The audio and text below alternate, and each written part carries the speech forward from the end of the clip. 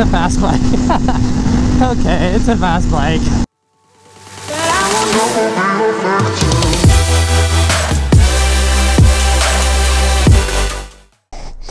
Well guys, pulled the trigger.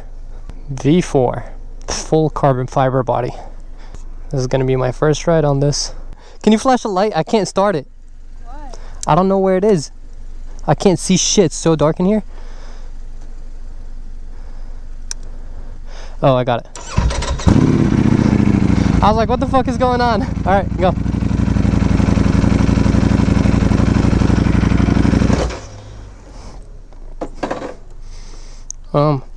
I'm good.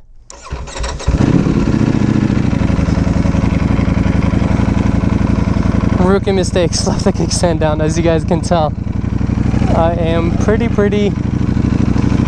I want to say like nervous slash, you know, it hasn't set in that this bike is mine because I literally just got it.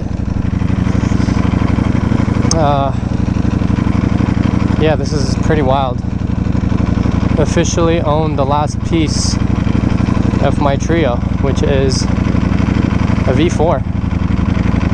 I'm going to be riding it about an hour and a half back.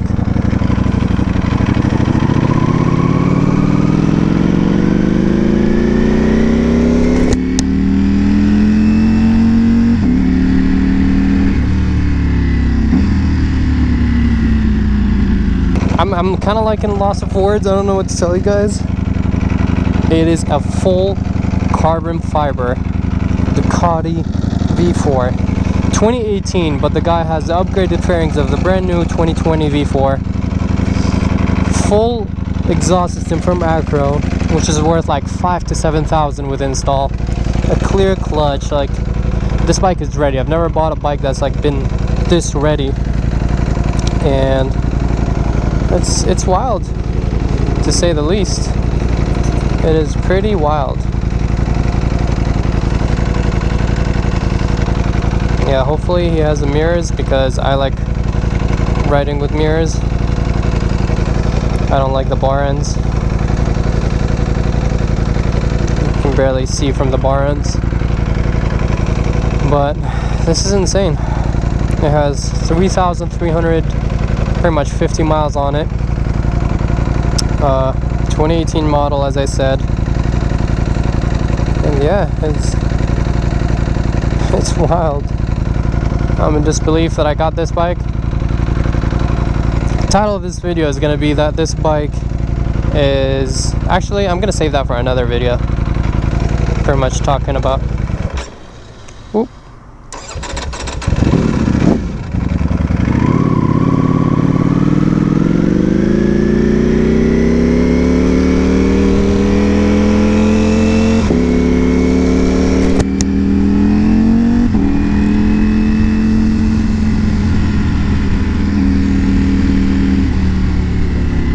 Two things. I'm not used to the clutch, as you guys can see. I just stalled.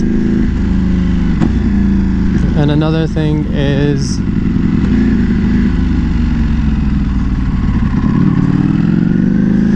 the bike has been sitting for like 3 months, so I gotta kind of take it easy on the bike. Don't go too crazy. And yeah, Ducatis feel very different than my other bikes. Like, obviously the H2 feels different, but this one and the R1 have very different bikes. I still gotta get used to it, especially the fact that it doesn't have mirrors. I feel so like vulnerable, man. I feel like I can't always see what's behind me. Oh, another major thing is that I'm used to GP shift, which is opposite of regular shifting. So for me to upshift, I have to press down on the shifter. Yeah, just right now I tried to upshift, but I was going the opposite. I was pressing down to upshift, but I'm supposed to go up. That's regular shift. What I have on both of my bikes is GP shift, so I'm still not used to that. I can't talk. I'm like still flustered. I'm riding a fully carbon fiber V4. This bike is worth... Alright, I'm gonna keep that for the other video. It's worth a lot, and I'm gonna tell you guys exactly how much I got it for and everything too. You guys are gonna know all the details. Super transparent about this. yeah, it's wild to say the least. It's a little, some people would say it's stupid because I already have 2 bikes, but I don't know, man, to each their own, I guess. This is my obsession, and my first dream bike was the H2, obviously. After I got the H2, I was like, man, I can't keep riding the H2, so I need another kind of like more usable, like road-friendly bike. And I mean, I thought about, like, I got that 1199, which was supposed to be my daily, but the 1199 is honestly just wasn't it for me. It wasn't enough, so I sold the 1199 after like what, a month of having it, maybe even less, 2 weeks. And then after that I got my Yamaha R1M, which I'm pretty sure you guys have seen in the videos. And yeah, after getting my R1M, that bike was more than enough. I always had that thing in my head because I actually almost got a V4 before getting my R1M. And I was obsessed with like the way the V4s look and all of that. And, you know, it's the last piece of my holy trinity: the H2, R1M, and V4. Those 3 bikes are my 3 dream bikes, and can't believe I officially own all of them right now. It's very surreal. And I hope this helps my channel, to be honest, because, you know, I enjoy making these videos, and it would be nice to have make that like a career, or even at least like a side job, and make any sort of money of it. I have to be extra careful since I just got this bike. If something happened, I'm not as experienced or familiar with the bike specifically itself, so I'm just extra cautious with it. This is insane. I can't believe this happened. The bike is like 99% is in perfect condition. It's missing like a bolt or 2, and a couple carbon pieces are like minorly scuffed from just moving the bike around and stuff like that. But other than that, this bike is pretty much in like perfect condition as far as I know. The guy seemed genuine, and I believe him, so yeah, this is pretty wild. I can't wait to just put this bike next to my H2 and R1M. I feel like that's when it's really gonna settle in. Unfortunately, I'm filming at night. It took us a little longer to make that deal happen. We're just negotiating the deal and all of that. And, you know, I was trying to decide. I honestly, like, wasn't sure. This is a very expensive motorcycle, as you guys know. And the fact that I already have 2 other really expensive motorcycles made me, you know, question if it's worth it or not. Obviously the bike is worth it, but if it makes sense to buy another high-end motorcycle. And clearly it's stupid, you know, but hey man, this is my passion, you know, and everybody has to find their passion one way or another. Sorry, I'm getting a little like deep and all, but I just completed, like, this was my dream garage, you know what I mean? And it was the H2, R1M, and the V4. And I don't know, I just can't believe I achieved that. And I'm 23. I just turned 23 a couple months ago. Yeah, in March. It's May right now. So yeah, literally a couple months ago. And I already have my dream garage. The summer is coming up, so I'm definitely going to be riding more. Especially that I got this bike. I'm going to be riding a lot. All the carbon pieces are from Full 6. So this bike is not... Nobody cheaped out on it. The guy has all the receipts for all the maintenance, full exhaust system. It's loaded. It's a ready bike, which I thought was nice because for once I don't have to find parts, buy parts, build a bike, which some people might enjoy. I think it's a little bit, like, it's definitely fun because you get that excitement from getting parts and all that, but it's also a little bit stressful because, you know, when you build things, if you guys know, like, things tend to go wrong. It's not always like a smooth thing where you just yeah, you screw the part and you bolt off the stock fairings, bolt on the new pieces of new fairings, and it's never that easy. You usually have to modify it, make things work, all that, especially with a bike like this that's full carbon fiber. I wish it was during the day so I can show you. I'm probably gonna film my official like review tomorrow. Today is just like, this is literally it. This is me the first time ever riding this machine. So I wanted to kind of like capture that moment, walk you guys through like what I'm thinking, because man, this bike, like, it's nice. The guy was definitely telling me that it's a little too aggressive and all that stuff, but I don't think so. This is like a walk in the park in comparison to the H2, to be honest with you guys. Like, yeah, obviously you feel the power. It's a liter bike, but I think the H2 is way more aggressive than this. This is tamed in comparison to the H2.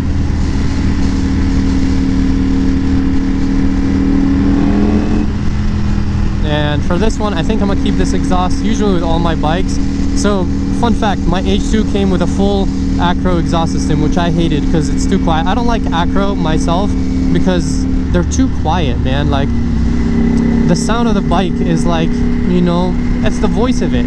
That's how the bike like speaks to me. And the acros are just too quiet. I understand performance, they're like the best, but it's just not it. But for a Ducati, and since I already have two bikes that are loud, obnoxious, and all crazy, I might actually keep this exhaust. Like, this is kind of nice that it's not just too much, you know, like I can actually hear my voice talking to you guys. I mean, partially because I'm only going 67 miles an hour because of traffic,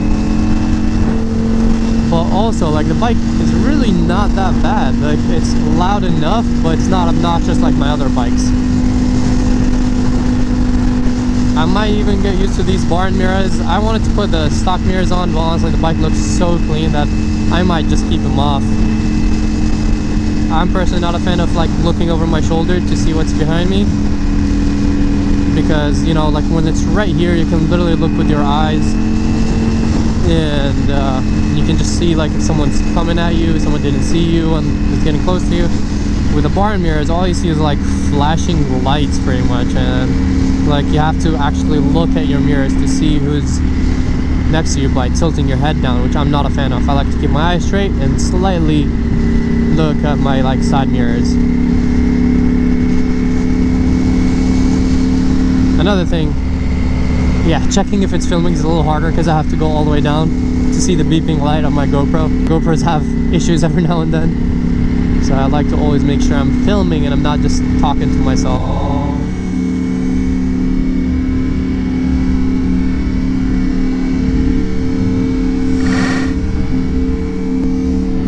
What the f just hit me? I just got hit by something. What in the hell just smacked into me? Oh my. Okay, I can't wait to watch this video, because this is what something smacked me right. I think it smacked the bike, or maybe, I hope it didn't hit the bike, directly onto my chest. And it had like water or something on it. My like visor is filled with water right now. From all the years of riding in Orange County, it has never happened to me. But of course, if you're riding in LA, here's LA for you. It's all nice and pretty, but it isn't it, man. I wonder if somebody threw a bottle or something, or it has to be, because if it was already on the floor and it just shot up, it wouldn't be filled with liquid. I hope that's just water. It didn't hurt, so like it must have been some sort of plastic bottle with liquid in it. I just hope it didn't smack the bike and then hit my chest. Well, I hope we can see that in the video, since it's still like fairly... Ooh, look at LA though, downtown.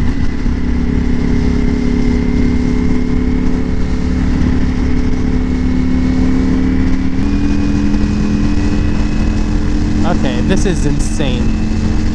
That's what I miss about my 1199. Ducatis are so light. So both the H2 and obviously the H2 is the heaviest by far. It's like a pain in the ass to like throw around. My R1M is much better and wants to lean, but it's not even close to how light this bike feels, and how I don't get it. People that say they're hard to ride, I really don't get it. It's such a like easy bike to ride. I definitely think the R1M, the H2 obviously is much harder to ride than this. I think the same with the R1M. I think the R1M is actually like harder to ride than this V4. This is just like, it's chill. I don't know what else to tell you. Also, this bike revs to like 14.5. That's insanely high. I'm pretty sure both of my bikes do the same. Or I think they redline at 14, but they go to 14.5, both the H2 and R1M. It's so fun to just do this. And this bike just go around. And the bike is so light. Like it's, I mean, this is a full carbon fiber one too, so I can't even imagine how light this one is, but like, damn. And yeah, the bike is hot. Like my knees and my thighs are burning. It's way hotter than 1199 for sure. Because it's like still during, it's at night. It's like pretty chilly, but the bike is completely keeping me warm. I thought I'm gonna be freezing on the way back. I definitely would have been if it was on my R1M. So yeah, I wonder how riding this in summer gonna be when it gets really hot. Look, the temperature right there is at 2 bars out of 5. And it feels like it's scorching my legs. Not a baby about it though. It's all good.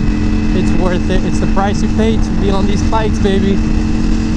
Yeah, I'm gonna need, still gonna need to spend some more money on this bike. I'm gonna need to do a full oil flush. The oil is not the cleanest. I'm probably gonna buy new oil reservoirs, because come on, the bike is filled with high-end pieces, and then you have these like stock cheap looking reservoirs, and it just doesn't complement the bike. You guys already know. I'll have to get a seat for it. I'm still gonna spend some money on it, even though it's already have a lot of money into it. Let me just say this: the amount of money that's in this bike can buy you another liter bike. It can buy you an R1 or a ZX10 or even an S1000. That's how much parts and money went into this bike. Besides the fact that it's a V4S. It's not a regular V4, guys. I got the electronic suspensions, I got the Öhlins everything. Or Öhlins, as 650 says it. But yeah, this is a V4S. That's how you get this bike. Don't gamble. Don't spend your money on stupid shit. Save up for what you really want. You guys can see I'm not riding like I always do, you know? This is a tip for all the new riders, and if you get a new bike, hey man, no matter how much skill you have, don't go crazy on the bike when you first get it. Get a feel for the bike, see how it feels. If I went hard on this and like right away I started spilling through traffic and you see how like easy it wobbles around, I'm used to my R1M where it's a little heavier to move around, and H2 even more heavier, but I already know that. I didn't know this bike was this light. I forgot how it is. You know, it probably could have gotten me in trouble. I could have like turned a little too aggressively and maybe tapped a car or something like that. So always get used to whatever bike you're riding right now. And you know, when you're a little comfortable on it, went through a few turns, like I'm still not used to the clutch. I'm used to the throttle already, obviously, but I'm gonna need to do like hit some more traffic lights to get used to the clutch a little bit better, so I don't stall again. Because each bike, that's the main thing, like the clutches are so different. This is a long ass night moto vlog for you guys. I hope you guys like this. Again, I'm still in like disbelief that I own a V4, let alone a full carbon fiber V4. So it's pretty wild. Got the last dream bike. I'm sorry R1M, but this feels so much like easier, you know, like why not feel easier and actually be faster? It's crazy, but also has like the characteristics of it. But I would say already my right hand from being on the throttle is like a little, it's getting a little numb, you know, just constant like similar speed on the throttle. The bike vibrates way more than the R1M. The R1M is pretty like, I wouldn't say like, no, it's definitely a bit smoother. This is a little more like rumbly. It rumbles too much and it vibrates. It's pretty lit here in this part of the freeway, so I was like, you guys can appreciate some of the carbon looks, and I can't wait to see it like during the day. gonna look insane. I hope you guys enjoyed this video, and you're gonna be seeing a lot of V4 content, because obviously I just done this and I'm gonna film with this bike mainly.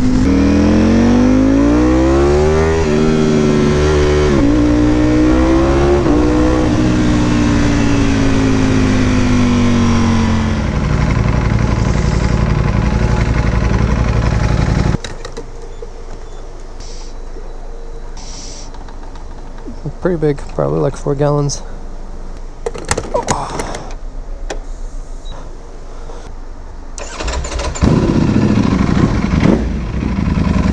Shit's loud.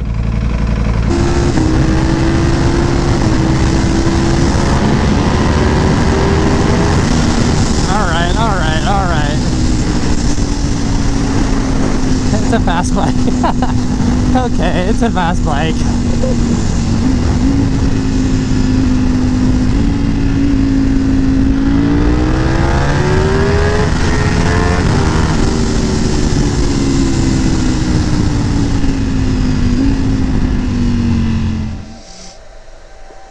Alright, this is it.